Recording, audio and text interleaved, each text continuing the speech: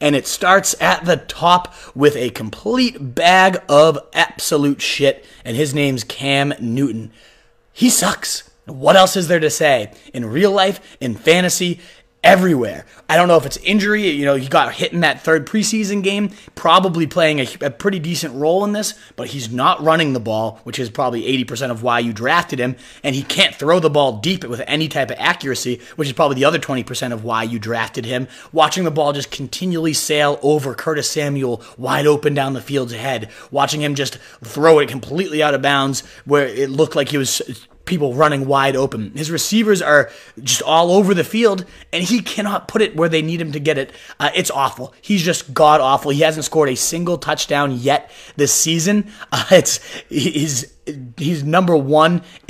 I'm trying to read the stats here. It's just absolutely pathetic. He's never been top 15 in Pro Football Focus passing grades, so if you're relying strictly on passing here, the guy's only been that 1 out of his 8 seasons in the top 15 of grades, and then you're talking about the fact that he's even worse this year because of the shoulder. Now he has no passing yards. Give that fucking loser a hate cut. Send him to your waiver wire. He's a cancer just like Jameis Winston was for your locker room. Your team cannot look at you in the face and be confident in their manager if Cam Newton is the one leading the charge. Let him be somebody else's baggage. Let him be somebody else's problem. I want nothing to do with this guy. He can't run. He can't throw. He is a piece of shit. He should not be on your roster anymore. Please comment in and let me know if you feel differently, if you think there's any reason to expect him to bounce back. I certainly don't believe it.